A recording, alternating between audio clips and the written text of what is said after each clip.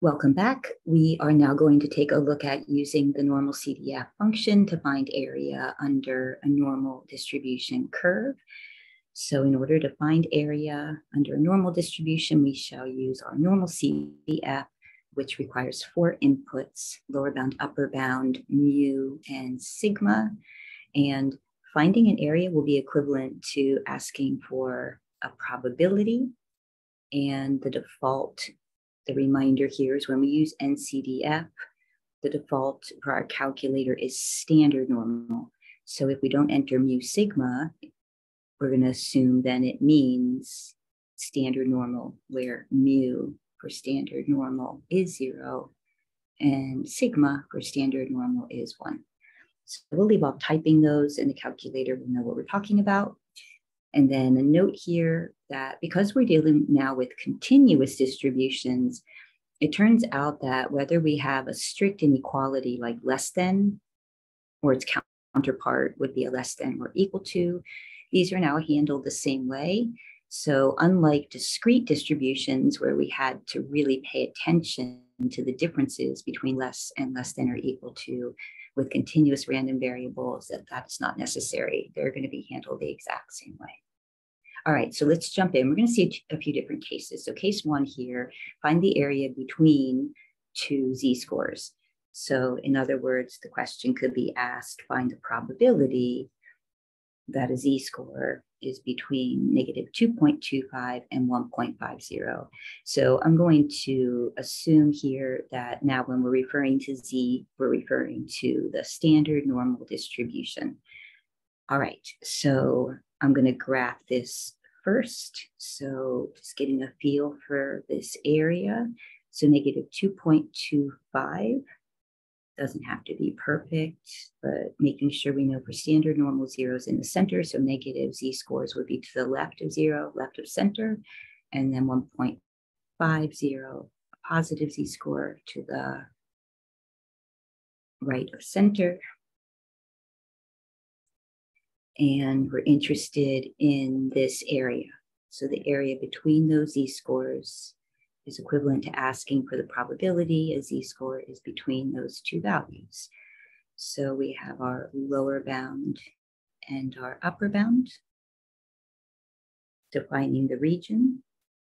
So if we'd like to find that probability, we can do Normalcdf and lower bound first, upper bound second.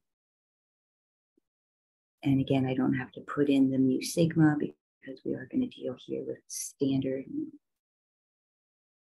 All right, so we go to our distributions, Normalcdf. Just remember for the negative that you're going to put in negation. So negate 2.25, comma 1.50. And I'll be writing that first in decimal. We'll do 4 places. So 0.92, careful with the rounding here. If I do 4 places, that will be 9210. Or just to talk in percents as well, that would be 92.10%. So remember, the entire bell shaded would be 1 or 100%. So we got a good chunk of it shaded there, 92.10% of that picture. All right, and I didn't label my z-axis on all of these, so we're going to assume z now as we go forward. And number 2, find the area between these 2 z-scores. So let's practice writing that as a probability as well. So probability, so -2.50, the lower bound, and then to say z is between, so less than sign, then our variable z, another less than sign, and then our upper value, upper bound, -0.75. Okay, so let's try to get a reasonably good picture of that. So -2.50 left of 0, and then -0.75 also to the left of center. Right, so in this case, we're looking for that area. All right, so normal CDF, negative 2.50, negative 0.75. So always left to right when you define the region, lower bound, upper bound. All right, so let's try that one. So negative 2.50, comma, negative 0.7. And that's 0.2204 in decimal. Or we'll write it again in percent. So we won't always do decimal and percent, but I like to do it at the start here. Okay, so just want to do a couple more here with the between questions. There'll be a value that comes up when we're dealing with standard normal quite a bit this semester, and that value is going to be 1.96. In this case, I'm also looking at negative 1.96, and you'll see why as I do this problem at least a little bit. So let's write this as a probability. So we're looking for the probability that a randomly selected z-score would be between negative 1.96 and 1.96. All right, so on the graph, we're almost hitting negative 2 and positive 2.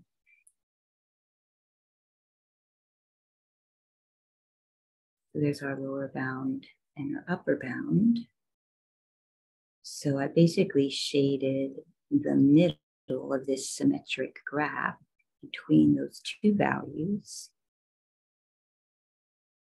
So we'll do our normal CDF, negative 1.96, lower bound 1.96, upper bound.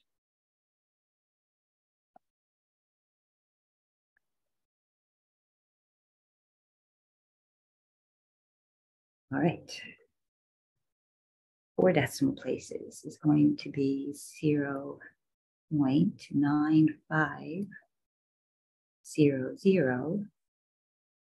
And for the purposes of having this discussion, since it's 9500, I'm just going to go ahead and round that to 2 places, 0.95 as a percent, that would be 95%.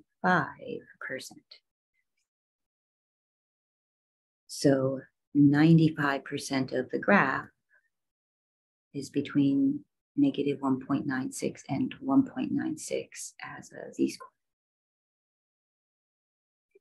So you might remember earlier in the semester that we said 95% of the data is between a z-score of negative 2 and positive 2. Now it's just a little bit more precise here with the z-score. So between negative 1.96 and 1.96. All right, so we're going to see this picture come up again later in the semester because we often talk about this middle 95% of the graph as opposed to what's left over in the tails of the graph, which would be the other 5% of the data. So if the whole graph is 100%, and this is 95%, the remaining 5% is left over in the tails. So later in the semester, we'll start seeing that picture again. Okay, but what I wanted to do here was talk about how that question is related to the next one. What is the probability of z-scores between 0 and 1.96? So now the 0 is the center of the graph. Our z-score has a mean of 0, and 1.96 again is pretty much over here at 2. So our lower bound is 0 and our upper bound is 1.96. So normal distributions are symmetric distributions. So coming back over to this picture, I put that line down the center. If this area was 95%, then this area should be half of that because bells are symmetric. And we're going to convince ourselves of that here right now. So this one is normal CDF, 0, 1.96. So let's try that one.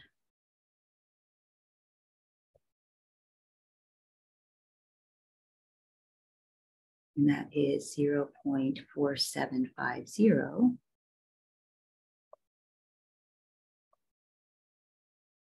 And then just for the purposes of this example, I'm going to write 3 decimal, so 475.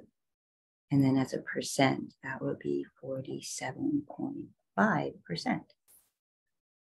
So in the first picture, the middle 95% was shaded, and then 47.5% is half of that. We could check 95 divided by 2 is 47.5%. So that's just a good reminder that normal distributions are symmetric about their mean.